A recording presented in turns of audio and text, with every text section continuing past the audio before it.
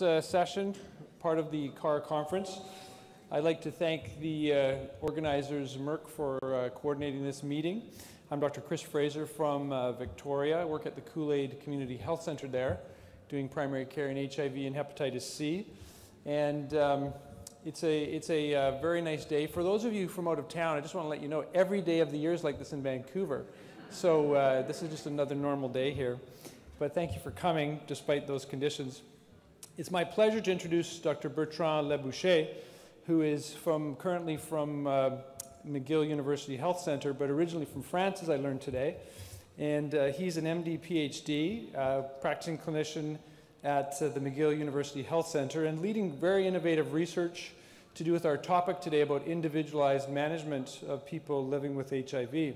He's doing innovative research to do with patient-reported outcome measures for HIV care and how to really move forward with aging patients with HIV to provide optimal care. And we're going to have a very dynamic presentation from Bertrand, and then I encourage you to think about questions you'd like to pose to him because we'll have circulating microphones afterwards. So very much looking forward to your comments. Bertrand, thank you very much. Thank you. Bonjour à toutes et à tous. Je remercie les organisateurs de CAHR pour cette invitation. Je remercie aussi Merck pour leur support. And now I will switch in English because I think it's much easier for everyone here. Thank you, everyone, and thank you, CAHR, for inviting me to present this symposium, to start the conference. I want to just to show you my potential conflict of interest. Today, I want to examine with you how we can individualize HIV treatment, combination of ART, even in 2018, and to try to balance the expectation of healthcare provider, particularly clinician, and also to emphasize the people living with HIV needs, and how we can address these needs before ART initiation or ART switch. And also, I want to finish with you to discuss, I think, the data gaps we have actually, and how we can improve these data gaps, particularly by implementing new patient-reported outcome in chronic HIV care. So if we want to individualize, it will be my work with you today. Possibly we can space out follow-up. We can discuss to choose ART with minimal interference in daily life. We can adapt ART with single treatment regimen, multiple treatment regimen. We can use, why not, neutral ART with very few drug-drug interaction. Or we can individualize depending of comorbidity or even depending of existence of not of a pregnancy. We can also individualize when we switch. And with the new combination of ART, most of them are actually under review. Can we have a new, can you increase the patient perspective to evaluate this combination of ART? And after I want to discuss with you, I'm wondering if undetectability actually is not like a tree hiding a forest. And I will finish with what I'm doing actually with my team is to try to develop an electronic ePro, patient-reported outcome, with the I-SCORE study. So ART individualization, so you know that more than me, we have a lot of effective treatment, combination of ART actually, and many of our patients are doing better and they use treatment with fewer toxicity. Possibly we have a less frequent follow-up for some of them, and they have increased lifespan. But my question today is there still opportunity to individualize treatment? And possibly you know this recent paper from Lancet HIV, and what is interesting is this paper that even after 1996, we continue to increase the lifespan of our patients,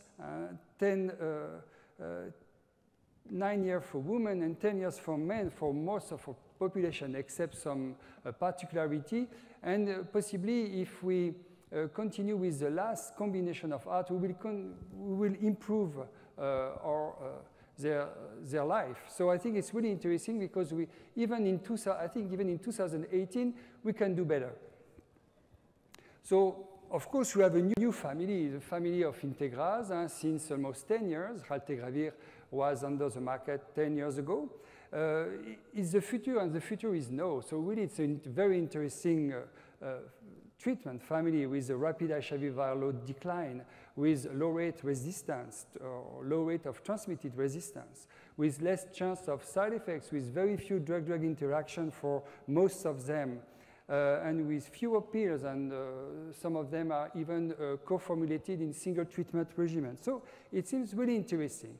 I need to check, I don't use the last one because even for the DHHS, they integrate bictegravir FTAF, and it's not actually approved in Canada.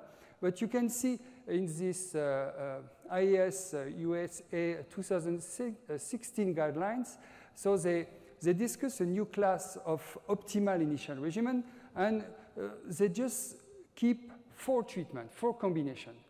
And I don't know if you saw a paper in Medscape 2-3 days ago from Paul Sachs. And he explains that possibly we have just to keep just 2 combinations of ART. So I don't know what you think about that, but if you have a less optimal regimen, is it still room for individualization? And that's the problem, you know. If you have the same suites for anyone, I'm not sure same suites fits all. And what I want to discuss with you today is that we have to individualize and to have to use possibly more than 2 combinations of ART. And you have a lot of opportunity to individualize a regimen of treatment. We have medication factor with efficacy, with safety profile, with neutral ART, with genetic barrier, with forgiveness when you miss some dose, the rate of transmitted resistance, dosing frequency. And you have also individual factor depending to the patient, with the HLR, with the drug resistance result, and a concomitant medication when you have comorbidity, and also patient preference. So one thing to, if you want to individualize, it could be to space out follow-up, because many of our patients are doing well. Normally, a few years ago, it was a follow-up every 3 months, and after it was every 4 months. Actually, even for me, I have some patients, it's every 6 months. Even I have patients, it's every year, because they don't want to go to see me more than every year. So I tried to ask them to come more frequently, but they told me, okay, see you next year. So I have to adapt, you know. And most of the time, we don't need to see them more frequently, but the problem is if something wrong happened for them between these 2 visits, how can I know that? And I'm not sure they will come back on time. So on adherence in 2017, it's a really interesting conference in Miami. They present data from 2 big HIV cohorts in United States, and their question were, if visits are spaced out, are we able to maintain the same undetectability before and after? So they check, and they see that when patients have a space out between 2 visits less than 9 months, it's okay, they can maintain their undetectability. But if you have a space out for more than 12 months, they show that in these 2 cohorts that 44% came back with detectable viral load for one other one, and for the other one, 23%.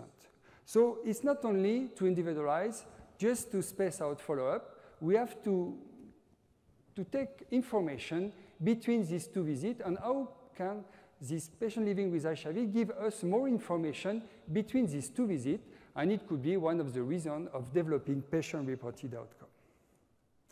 So I can give you this clinical case of Marcelo. He's one of my patients, and he was a very stable patient. You know, he was under welfare income. He has nothing to pay, no copayment. Antiretroviral were free for him, and he was undetectable almost since August 2012 with darunavir boosted regimen. And finally, in January 2015, he got a new job. A new job, not well paid, but a new job for the Montreal School Board. And suddenly, it changed. So it means that he had to apply for a private insurance. And with this private insurance, he has suddenly to pay $400 to get his treatment, because he will pay a co-payment of almost a bit more than $1,000, but in 3 months. So he stopped his treatment because he didn't get enough money to pay for that. And he was a bit humiliated, so he didn't come to see me. So finally, it was the pharmacy who asked me, oh, we didn't see your patient. He didn't do his refill, you know? And so the patient finally came, and we tried to find a solution. We switched. We have a card of co-payment with Vive, and he was able to get dolutegravir, abacavir 3TC, and now he is very stable, undetectable. But you know, my question is, how can I have this information? You know, if I just wait the result of the viral load, but it's a post-failure surrogate marker. So how can I give this information and to help my patient to find a solution before he stopped his treatment by himself?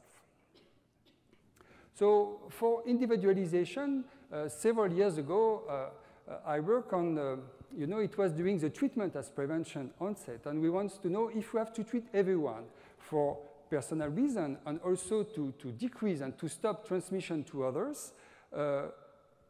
I asked some experts in HIV what are for them the most important criteria we have to prioritize to choose an early antiretroviral treatment. And they told me, oh, you have to use something with tolerable, with few side effects, with few toxicity, with simple. And really, you have to individualize to patient perspective, because all of our patients don't have the same life. And you have to try to adapt the treatment to the patient and not the patient to the treatment. As they told me also, for virologic efficacy, if you use a combination of ART with already approved, if the patient takes the treatment, you will have undetectability. And we try to combine all these criteria together, and we developed like a conceptual framework of minimal interference in patient life. So if you want to choose a new combination of ART, is to try to choose a combination of ART will interfere with a minimal interference with daily life of our patients. So at when we did that, it was 5-6 years ago, it was, we had very interesting data with raltegravir, with reduced drug-drug interaction, reduced drug disease interaction. After that, we have with TAF, we have a possibility to use less toxic backbone, also to use an abacavir-based backbone. And it was also individualization to each patient context and to tailor treatment. So that's what we did, and we present this data, and this new conceptual framework we have published. But my question is, if you want to be sure to get a combination of ART with minimal interference with daily life of our patient, we have to ask them. So that's why I will show you this at the end of my presentation. That's why we developed the interference score, like a new patient-reported outcome, to have the patient perspective of this minimal interference.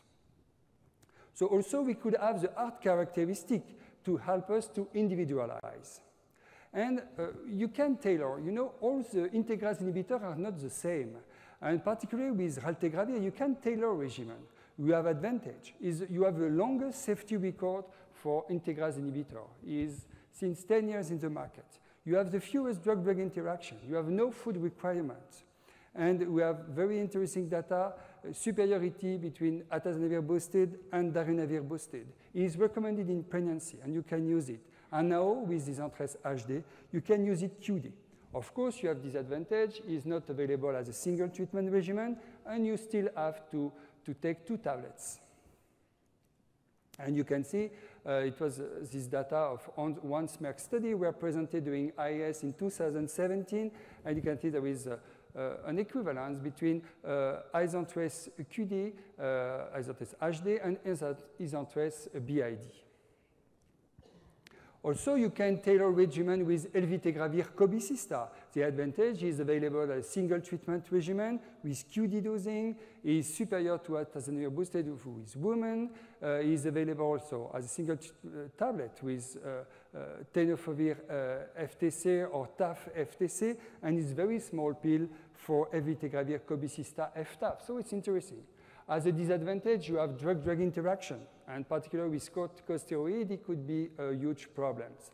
Is only co-formulated also, and you have normally to use it with food. You can also tailor, you have specificity with dolutegravir.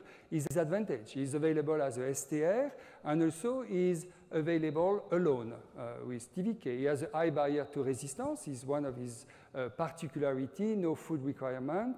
He has very interesting data, particularly with treatment experienced patients who is superior to raltegravir, and he has a small size when he is co-formulated. As a disadvantage with abacavir, sweet EC, and dolutegravir is the biggest pill for STR that we have actually.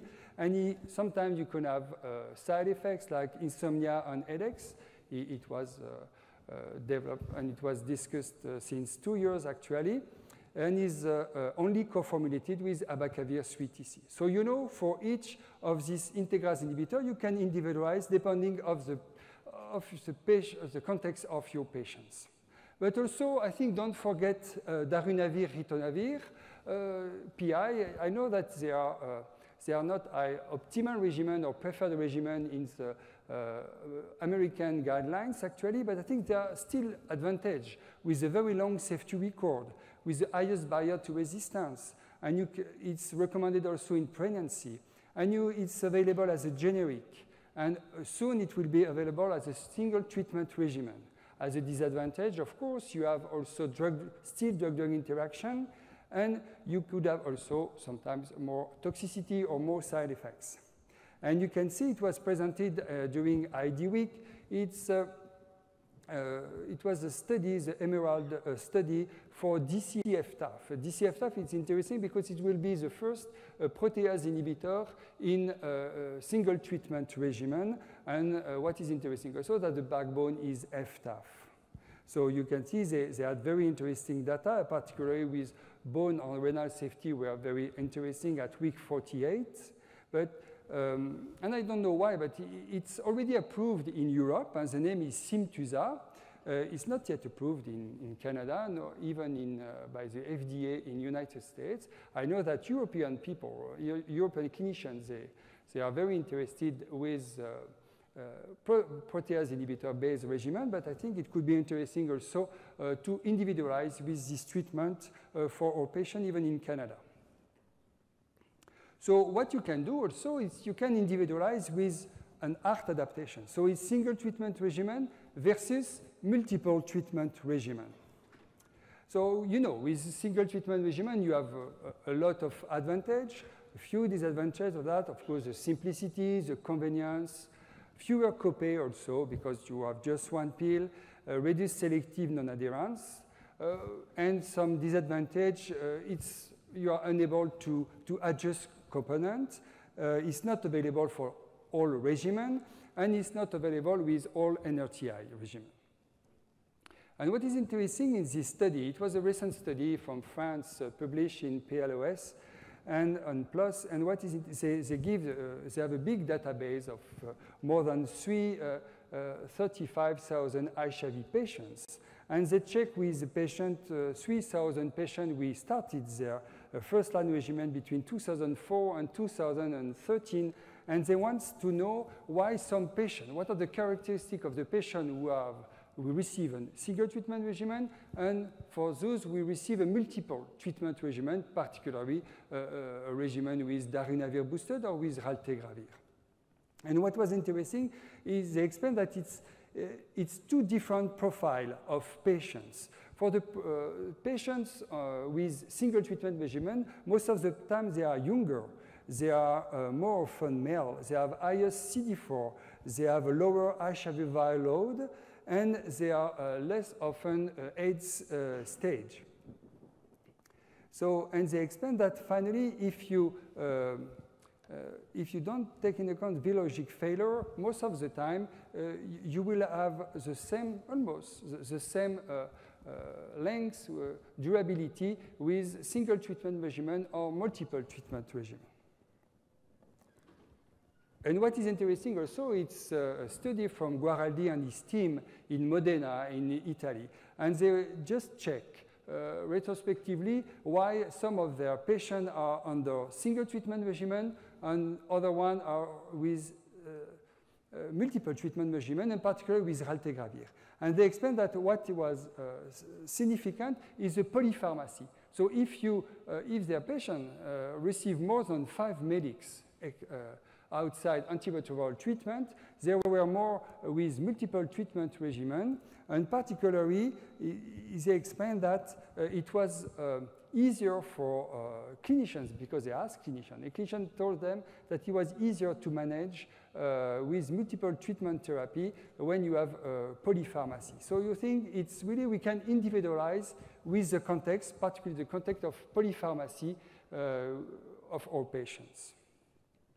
What was interesting also in 2017 in adherence, they present that there is something a bit weird because we have new class of antiretroviral treatment who are very durable. And at the same time, they show that we have actually a reduction of the durability with this new combination of art in our patients. And so they explain that possibly it could be because we have choice to change to have a single treatment regimen instead of multiple treatment regimen, or to have less drug interaction, or just it was a fatigue and they want to use something new. But it was interesting that even you have treatment more durable, combination more durable, patient remain less with this new durable combination. So if you want to individualize, one of the things we can do is to use some neutral antiretroviral. So what does it mean, neutral antiretroviral? You know the question, I told you before, the question of polypharmacy is really important. And in this quote from Netherlands, they explain that possibly in 2030, they will have 40% of their patients with potential important drug-drug interaction between actual combination of ART and the other treatment they can take for comorbidity. So of course we will need for a long time pharmacists to help us to deal with this drug-drug interaction. And you can see on this table that we have neutral antiretroviral. So of course, one of the best is raltegravir with very few drug-drug interaction, but also with dolutegravir and bictegravir, except metformin, you don't have a lot of drug-drug interaction. Sometimes you can switch to decrease some comorbidity and particularly, there is an interesting study we were presented in IAS last year. For patients, we were on boosted PI regimen, and they were switched to a dolutegravir, dolutegravir-based regimen, and they showed that when they did that, they improved the lipid profile. So sometimes you can individualize for patients with hyperlipidemia, and you can increase this and to ameliorate this lipid profile by switching to dolutegravir. Also, we have actually in our backbone, we have the new generation of tenofovir, the TAF, tenofovir alafenamide, and we know that even whatever is your eGFR at the beginning, you will be able to stabilize and not to worsen your eGFR when you switch with a TAF-based therapy. So also it could be interesting, and you can also change some of your osteoporosis to osteopenia for 20%. So of course, it could be interesting also for our aging patient or some patient with osteoporosis or osteopenia. So it's possible also to individualize to emerging HIV population. And one of these HIV emerging population is of course, we have a long life with most of our patients, so we have an aging HIV population. And Guaraldi and his team, it's interesting because they explain in this article that we have to develop like a new specialty, like a mix of HIV specialty and geriatric specialty, like a HIV geriatric discipline.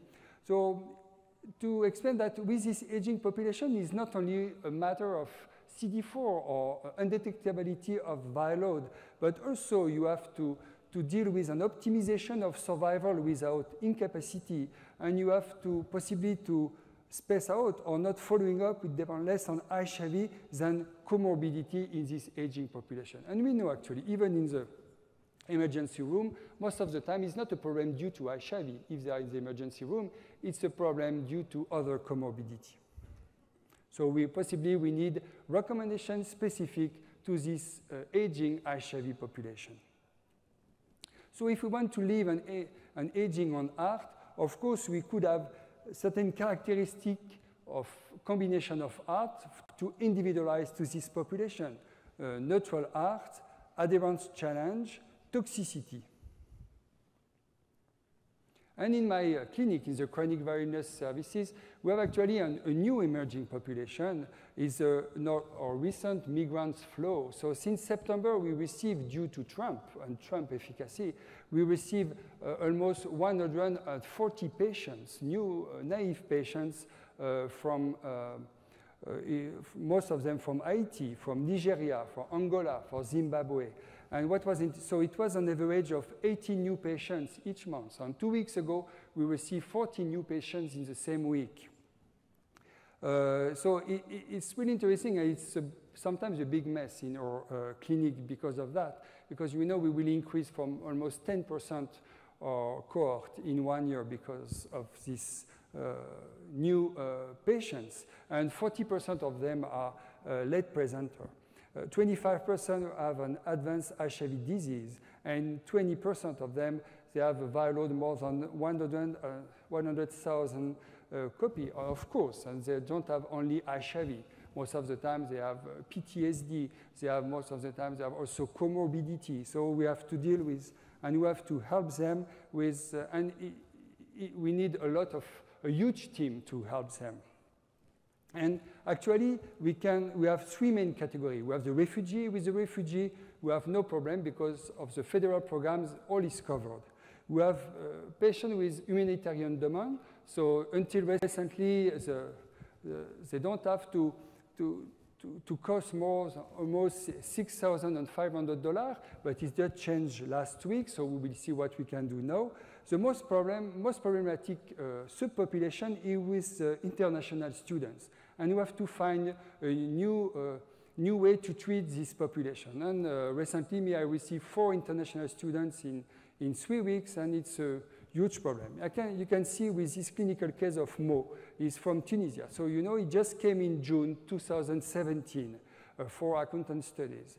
He was diagnosed in a specific clinic, CDEP+. It's a really interesting clinic. It's a clinic led by Public Health in Montreal, and you can receive, it's near the Gay Village, downtown Montreal, and you can receive free tests for HIV, for STI, but also you can receive free viral load, free CD4, and yeah, some tests are free, so that's really interesting. And we use this new testing center a lot. So when we discussed with him, he had a symptom of primary infection in July, and he has an international student insurance. So he was covered only for $3,000. And with $3,000, you can do anything for treatment, for blood tests. Even he has to go in my hospital to the emergency room, just to put 1 feet in the emergency room is $1,500. So what can you do after? So what we did with him, we didn't do any genotypic test, any chest X-ray, any HLA, because we don't have money for that, and it was not paid by the CDEP+ clinic.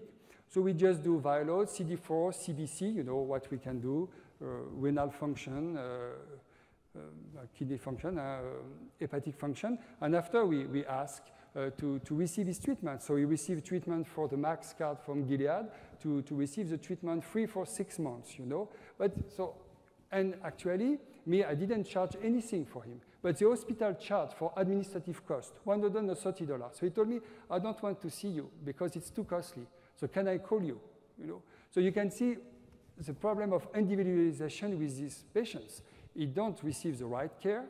it's not a good quality of care. And if we continue, if we have something wrong in his life, I don't know how we will deal with that.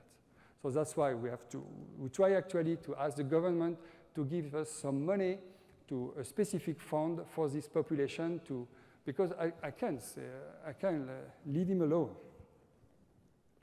So you can also individualize with comorbidity. So, and with the treatment we have actually, if you have cardiac risk, you can just check on the guidelines, American guidelines, Quebec guidelines for if you are in Quebec, even European guidelines, and you know that you have to avoid abacavir or lopinavir boosted regimen. For osteoporosis, you will try to use staph or use abacavir. Hyperlipidemia, if you are chronic kidney disease, of course, staph is really interesting, or you can use abacavir. If you have co-infection, actually we receive, due to this refugee, we receive a lot of co-infected with hepatitis B, or of course you have to deal with that and to use something with efficient also for hepatitis B. For Hep C also, you have to use treatment with less drug-drug interaction, drug abuse, so psychiatric illness. So you can individualize depending on the comorbidity also. You can also individualize in HIV pregnant women. Of course, with this new population of migrants, we receive a lot of pregnant women. Actually, in your cohort in McGill, 33% of our HIV patients are women, with a decrease of the median age due to this refugee.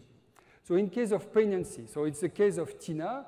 She just newly diagnosed with HIV, and you know, so she has 400 CD4, 54,000 copies for a viral load. She is HLA negative. She's in the first semester of pregnancy, so I discussed with her, what do you want for your treatment? And she told me, I'm okay, but I don't want to have jaundice or something like that because I have to work with public. So what is the best recommendation option for her?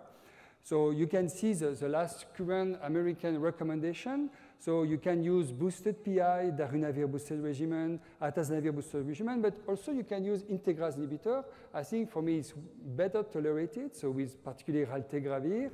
And for the backbone, you can use a lot of them. You have not to use staph, of course, because it's too new.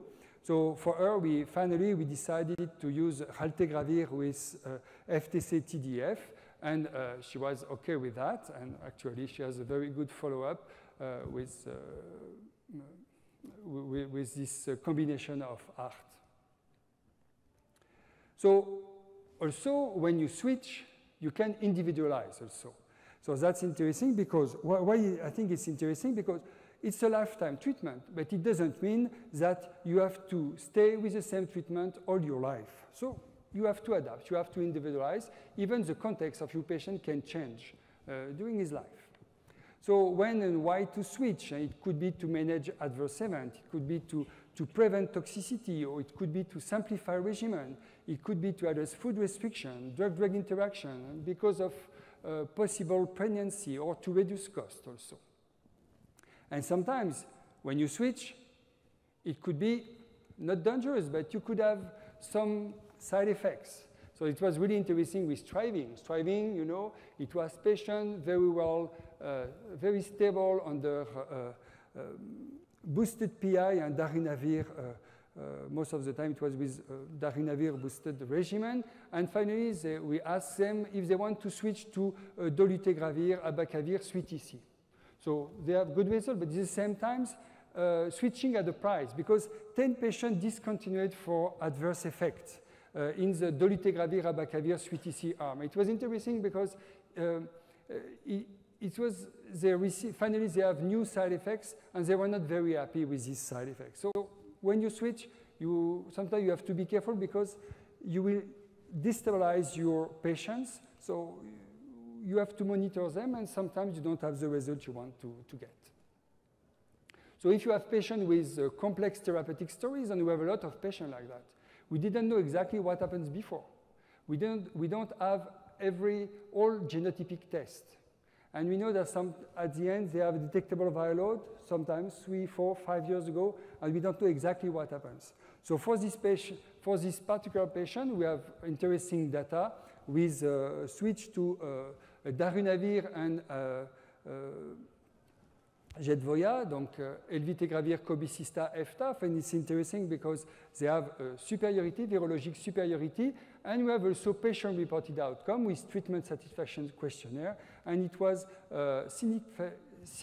significantly superior. So I think it's interesting also because particularly patients, they just receive 2 pills at the end. So one of the questions is the patient perspective could help us to individualize our new combination of art. And we particularly, what is interesting actually is, you know, like if you want to choose between dolutegravir, abacavir, 3TC, and bictegravir, FTAF, you know. So it was presented last year in IAS. If you check with these 2 single treatment regimen, you don't find a lot of difference. You know, they have very high undetectability at week 24 and 48. So it's a bit difficult. And you don't have some emergence of resistance. So really, it seems very similar.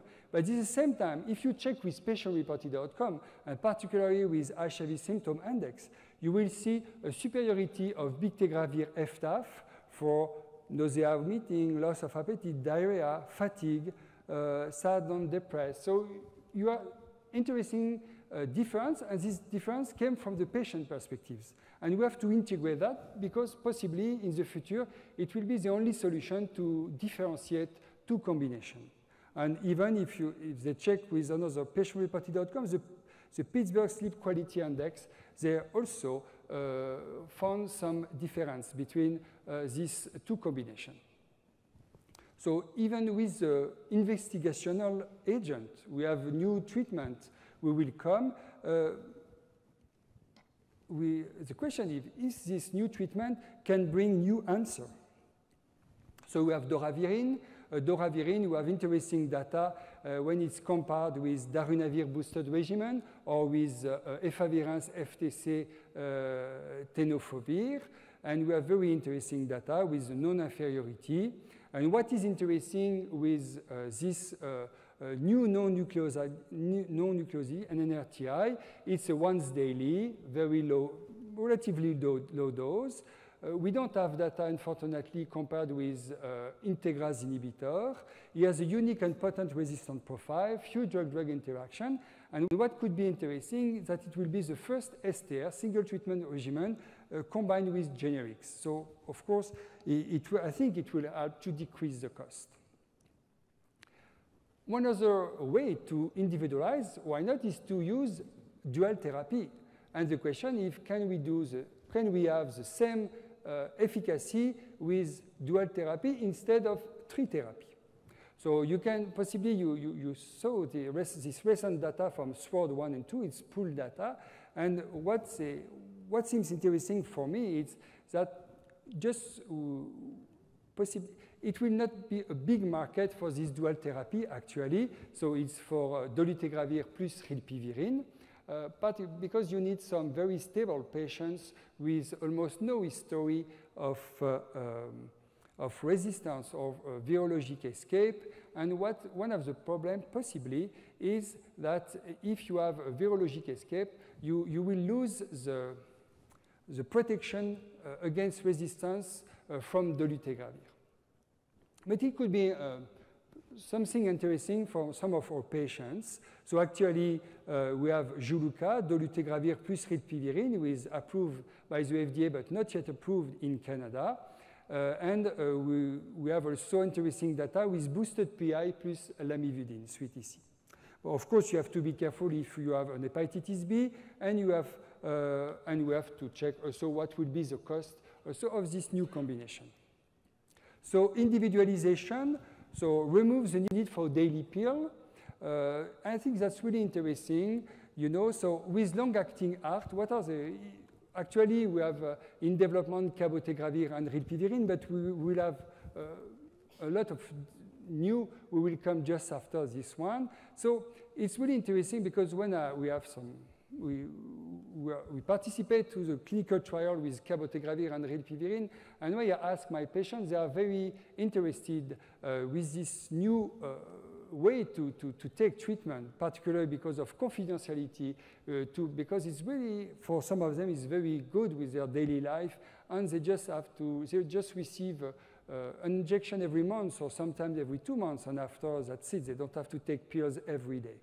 So, of course, it's interesting, and it could be a good answer to individualize for some of our patients. So you can see here the result for the LATE2 study design, and you have a very good efficacy on maintenance period with the injectable versus the treatment, the orally treatment. And if you, and it was asked for the patient what they prefer, and you have also interesting data for patient-reported outcome. So because of the injectable antiretroviral combination, a lot of them were significantly more interested and more satisfied with this injectable than the oral therapy. You can also individualize with generic treatment, because actually we have a lot of generic. And I don't want to spend too much time on that, but just to mention this data, this new study from our colleague from Alberta, because I think that's really interesting. They want to do a desimplification to reduce costs, because in British Columbia and Alberta, treatment antiretroviral are provided free. So they know that actually the cost of dolutegravir, abacavir 3TC is 31% of the total cost of antiretrovirals, and is almost $8 million. So they just published that in HIV medicine, and they explain that if they can desimplify, so to use dolutegravir and the generic of abacavir 3TC, they will be able to, for 100 patients on Triumec, they will be able to decrease the cost by $4 million. So it could be interesting for Provence. And they ask the patient what they think about that. And when they ask, almost 50%, 48, agree to desimplify for cost reason, and just 27% say no. So it could be interesting, and it's interesting because this study is in Canada, but we have a comparable study in Denmark and even in France, actually. They try to develop new guidelines with the use of generic, and they calculate the cost when you use generic instead of the other treatment. So my question now is undetectability. Is it like a tree hiding a forest? Why that? Because, you know, sometimes when I discuss with my colleagues, they told me, okay, in my clinic, 92% of my patients are undetectable. We are the best. No, in my clinic, it's 94%. In my clinic, we are more than around 80%. So possibly we have to do better. But so if we have very high undetectability, can we do something better? And if you ask patients, I'm not sure the satisfaction of HIV care is 92 or 94%.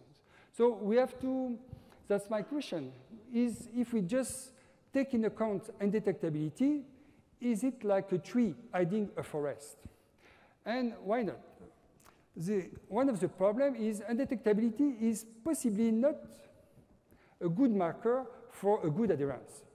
Because actually, because of pardonance, because of forgiveness, antiretroviral therapy are more efficient, better tolerated, and simpler. So possibly, even you take your treatment 80% of your time, you will be able to stay undetectable. Even in France, they did some study with treatment 4 days a week, and people were undetectable. And actually, they have a bigger study to evaluate that. So even for patients, you know, oh, you told me to take my treatment every day, but you have study with treatment 4 days a week. Okay, so possibly adherence and detectability, we need a detectability for all of our patients, but possibly we need other surrogate markers.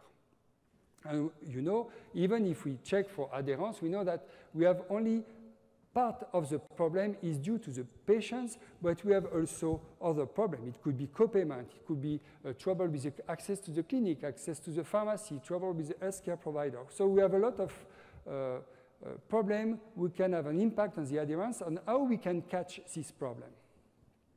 And we have recent interesting literature on how to integrate the another 90%. So it means that 90% of people who are undetectable, who could have also a good quality of life. So we have to find new surrogate markers to evaluate that. So possibly it will be to go from total patient care to total patient-centered care and to better integrate the patient perspective in our daily care and how this patient perspective could have an impact in your antiretroviral treatment choice as a clinician. And you can see if you use patient-reported outcome, you could have something interesting for individualization of care. So patient can report his daily life with his or her disease. And after that, it could help to improve the clinician-patient communication. Also, it could be a possibility to recognize and to detect earlier unrecognized problems. So it's a patient detection. And how can you know, you remember Marcelo, I think with patient-reported outcome, possibly he could tell me that he has a problem with his copayment. So it could be new marker to monitor treatment response. It could be a good way to have individualization of care, better patient engagement also in this care because he has to give more feedback and this feedback is integrated and also it could be a better patient satisfaction and improved health outcome. And for individualization, you know, which feature do we want? I didn't know if you saw this. It was presented recently and approved by the FDA. It's the first connected pill with aripiprazole. It's a treatment for schizophrenia and bipolar disorder. And it's interesting because when you ingest the treatment, you will have a reaction with the gastric juice, and you will have, you know, a Bluetooth signal for the healthcare provider. So, you know, you can see here, on Monday, sometimes he takes his treatment, sometimes he doesn't take his treatment. But, so it could be another way to do individualization, or why not to be sure that we have adherence to treatment. But, you know, it's adherence without the patients. And it could be like potentially a coercive tool. And I think patient-reported outcomes are more interesting, particularly for HIV, because it's the patient we inform. And with this connected pill, it's the pills we inform about adherence, not the patients. So it's adherence evaluation despite the patients. And with patient-reported outcome, we could have patients' feedback and adherence evaluation with a strong input of the patients. So that's why I tried to develop with my team a new electronic ePro. So, you know, patient-centered, patient-reported or patient-centered outcome. What is interesting is HIV care we don't have actually, and we don't use patient-reported outcome. You can see sometimes we have treatment satisfaction questionnaire, but it was developed with Crixiva. You have a justice questionnaire, so HIV distress symptom index, but also it's a very old questionnaire, and we don't have pro patient-reported outcome for our HIV care in 2018. And in other fields of medicine, in diabetology, they use it, in cancerology, even in surgery, they use it. But in HIV, I think we have to do better. So patient engagement in their care, of course, all of my patients can do patient-reported outcomes. Sometimes they are too sick and really they just need to follow my advice. But after that, when they are doing much better, they can do something more. They can be more integrated in my care. So that's why we developed since January 2016 the iScore study. So it's a new ePro. So you can see the iScore study site. So it's between France and Canada. And in Vancouver, we have VIDC. We have 2 sites in St. Michael Hospital. And also in Montreal, it's my clinic in the chronic virus services and the Clinique Médicale Actuelle. And we have also 5 sites in France. So 2 one in the French Caribbean, in Saint Martin Island, and 1 also in the French Guiana, because it's a very unique context for HIV population. So what we did like a conceptual framework and we tried to figure the several perceived barriers to a good adherence to ART. And so what is it? Our iScore will be a multi-domain patient-reported outcome, like an index of difficulty of taking antiretroviral regimen. And it will be a connected pro, so it will be on a smartphone, tablet, or web-based. It will be filled out at home or in clinic prior to the healthcare provider visit. And actually, 8 students in biomedical engineering developed the first version of this application and of the dashboard, and it was just presented last week in Polytechnique Montreal. And what is interesting also, that if you want to do a patient-reported outcome, you have to have a huge patient engagement. And we develop a huge patient engagement. And since the beginning of our study, we have a committee, a patient advisory committee, and we meet them almost, one of my postdocs meets them almost every month. And we show them our last results, or we show them exactly, and they make a huge change in your, even in your protocol, and really is much, much better. And they are really expert, actually, even in patient-reported outcome or in connected medicine, so that's really interesting. And the idea is it is to be their pro, and we want really to have a pro with we could take care of their particular needs. Also, you have to engage clinicians, because it's not easy for clinicians to accept a lot of data, to accept how to use Pro. So we integrate them in Canada or in France, and we publish on that, and we have very interesting feedback for a lot of clinicians, and also it has to be their Pro. And we have to do also, it's interesting because we try to engage also young researchers. And I was awarded last year for a mentorship chair from CAHR in patient-oriented research and innovative clinical care in clinical trials in HIV. And it's interesting because 2 of our researchers are living with chronic condition, was with HIV, and they can bring this double expertise as a patient and as a researcher, and it's really interesting to ameliorate our perspective, our research program. So this patient-reported outcome will be in an application, an electronic application to administer this Pro measure in HIV care. So you can see it will be the MARVIN application, MARVIN for minimal antiretroviral interference. So it will be also in this application, they will have the possibility to include their data, their regimen, last viral load, last CD4. They will receive the questionnaire of the month, so it's possible to do particular version of this application depending on the clinic or depending on the country.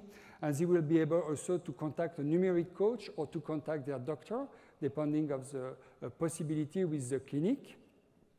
And you can see here we have also a new way to answer to questions. So even if you have trouble of literacy, you can easily answer to this question. So yeah, we can do a lot of interesting things to help patients to fill all these questionnaires, this question, and also to continue to use it longitudinally.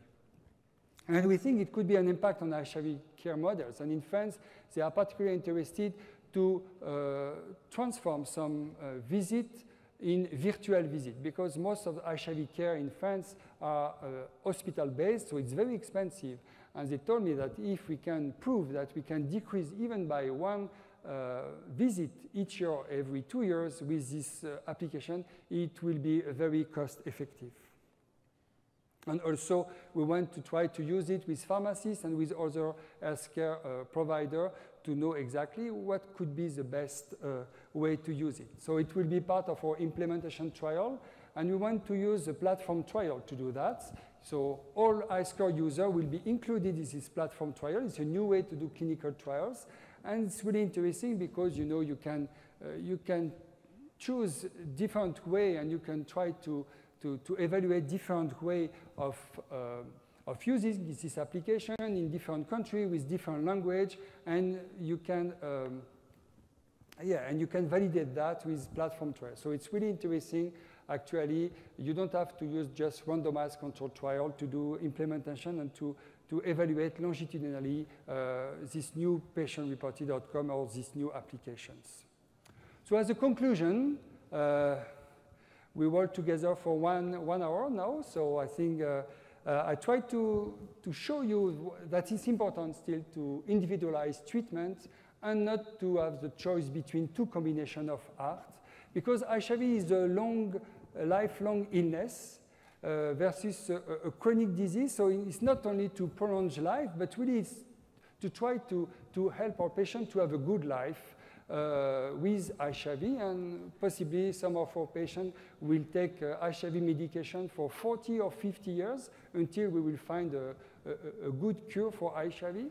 So no combination of arts fits for all. So we have, I think we have still a lot of room for individualization, and we have to use all the tools we have actually, all the combination of art we have actually.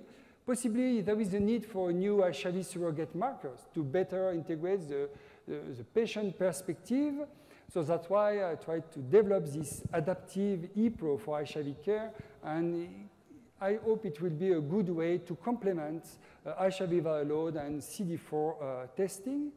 And I think it's important to personalize HIV follow-up and to try to have clinical care more patient-centered. So thank you for your attention, and if you have a question, it's your time now.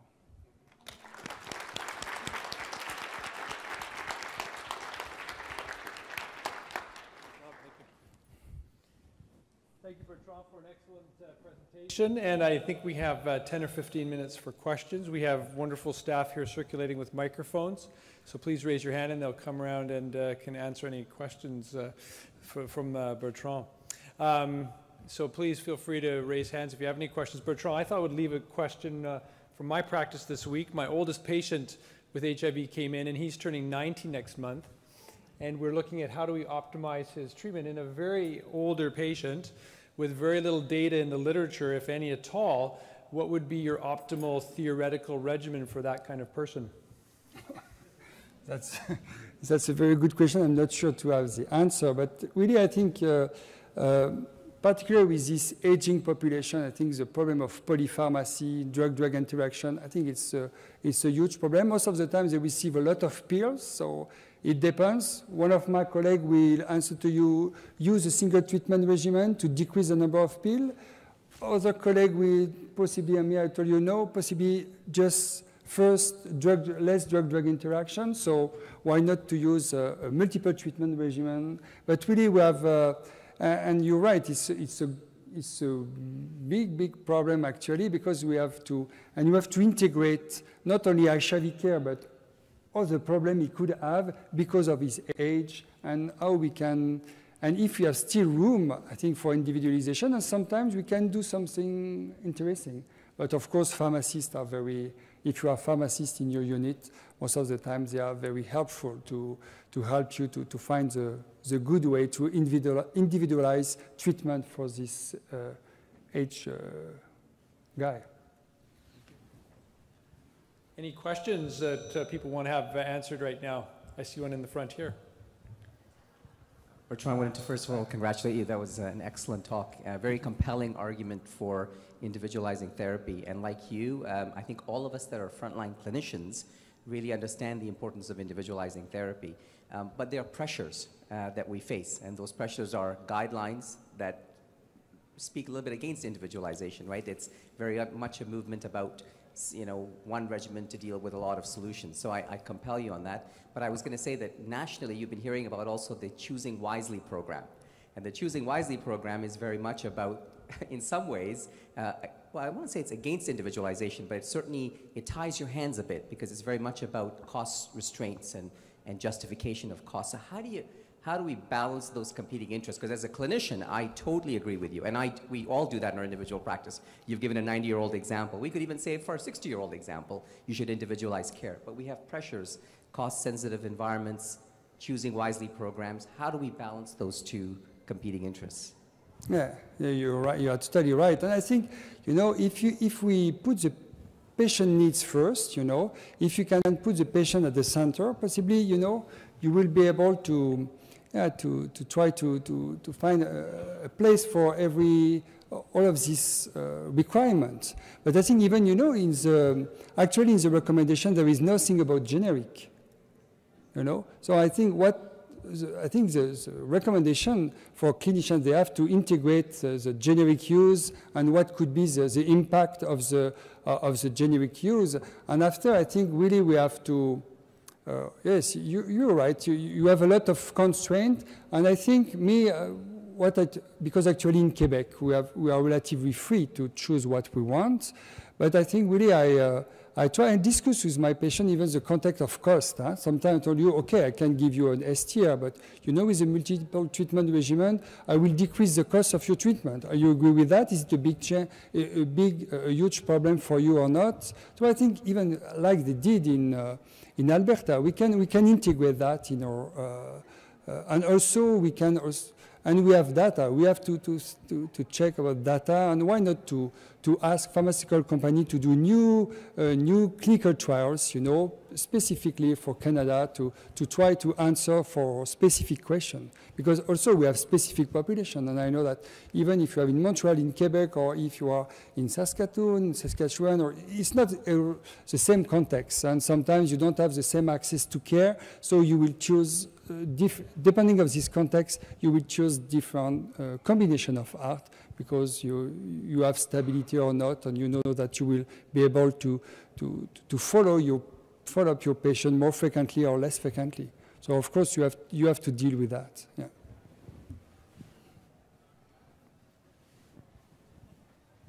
Any other questions? I see one back here. Sorry, part of that. Hello. So I don't know if this question is outside of your expertise, but you're already building this app that connects the patients to the doctor. Are you considering expanding the app to be able to connect the patients to each other? Because a lot of what sick people feel is isolated. And if you already have this community you're building, you could build a virtual community of patients that can talk to each other, even anonymously, and provide support. Is that possible? Yeah, no, you're right. I didn't have a lot of time to present all particularly for this application and for the new Pro, we work a lot with a community group, and we know that we will have normally a good support for them, and we know that most of the time it will be a patient who will invite another patient, one of his friends, to use this application. And why not? It could be a possibility to link this patient with HIV care center. So, and we want to do that, and also we want to evaluate, even if in the community group they can be, they like a healthcare provider to discuss with the patient with this application. So we want to evaluate that also, yes, of course. And you want really to even, and why not to have, like this group of patient likes me or this thing, and to try to develop similar things with this application, yeah. Possibly not in the first version, but we hope to do that for the next version. Yeah.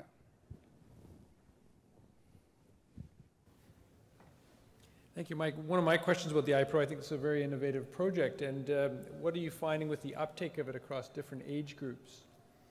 Youth versus middle-aged? What are you finding the interest level amongst different patient groups? Yes, that's frequently I have this question.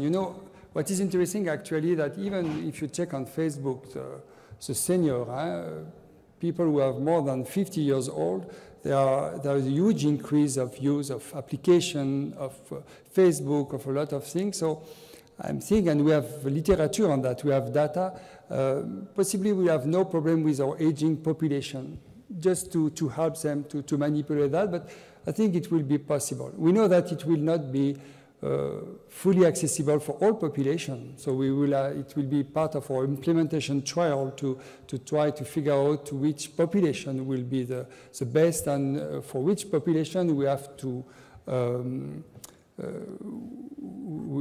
help them to use it, if it could be helpful for them or not. But I think it will not be this application only for, for the young geek. And really, I was very surprised when I checked the literature with my colleague on what happened. We have data from Toronto or outside. What happens even in a family practice group, even with older populations, they accept to use it very, very easily. And most of the time, they told them that they seem it's more confidential to use an application than to fill a paper questionnaire, because you don't know after if the paper questionnaire will not be just on the table, like that, with no confidentiality issues. So I think really we will evaluate that, but potentially we have several populations. Even I discussed with people from Saskatoon, and they told me that most of the patients, they have a smartphone, because when you are alone in Saskatchewan, you need a smartphone to stay in contact with your friends and with your colleague, or why not with your doctor. So they told me that it will not be, even for them, a huge problem to use an application. Very good. I'm using the chair's prerogative. One other question I had, just from my practice as well, is curiosity about the refugee populations you're dealing with and resistance issues. Have you found any patterns with people coming from Africa where the previous regimens may have been suboptimal? And how are you dealing with that in practice with some of the capitation and other issues you face? Oh, yeah, that's a really good question. Most of the time, they are naive patients when they came here. They told us, yes, I didn't know before that I had an HIV infection. We have just to trust them. And so when we did genotypic tests, we didn't find any major concern with resistance. And we tried to use a good combination to have no problem with that, because most of the time we treat them the same day, actually, with rapid heart. I think, and possibly my colleague, she's not here, but Nadine is here. She is the youngest doctor in our center, so she received 80% of these refugees, and most of the time she treats them between 1 to 7 days. So really, because we have a lot of them, and they want to get treated as soon as possible. It's part of their integration to Canada. So, and we don't have a lot of problem with that. So really, we can use with an integrase inhibitor-based regimen. It's not a problem, or even we can use darunavir-boosted regimen, and we can treat them as soon as possible, even without waiting for the genotypic test. Well, thank you very much. Thank you for an excellent presentation. Thank you to the audience for coming. I wish to again acknowledge Merck's generous support of this event, bringing us together, and I hope everyone has a very fruitful and stimulating CAHR. Thank you very much. Thank you.